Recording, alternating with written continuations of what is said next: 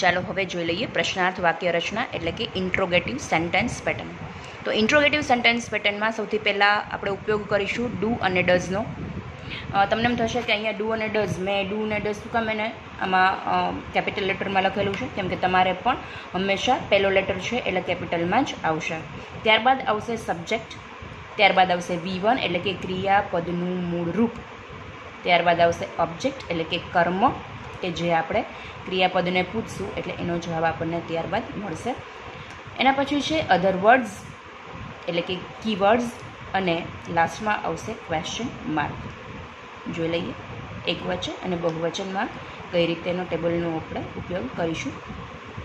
Do I play, do we play, do you play, do you play question mark.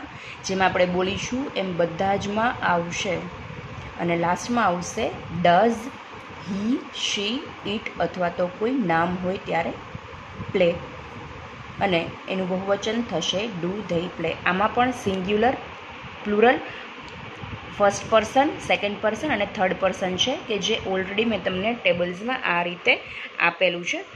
જગ્યા એટલી બધી નથી એટલા માટે લખેલું નથી, પણ તમે લોકો સમજી જજો. હવે આપણે 3 ટેબલ્સ પૂરા કરી લીધા, હકાર, નકાર અને પ્રશ્નાર્થ. તો આના પરથી તમે બીજું કોઈ પણ ક્રિયાપદ લઈ અને તમે આના 5 સેન્ટેન્સીસ બનાવજો.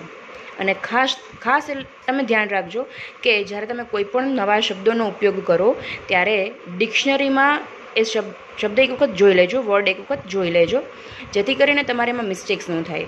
આની પહેલાંના હોમવર્કમાં તમે ઘણી બધી ભૂલો કરેલી હતી, બરાબર, અને તમે જોઈને પણ ખોટું લખેલું હતું ઘણાએ, તો એ વાતનું ખાસ ધ્યાન રાખજો. નેક્સ્ટ લેક્ચરમાં આપણે આની થોડી એક્સરસાઇઝ એટલે કે થોડી ફિલિંગ ધ બ્લેન્ક્સ કરીશું. ત્યારબાદ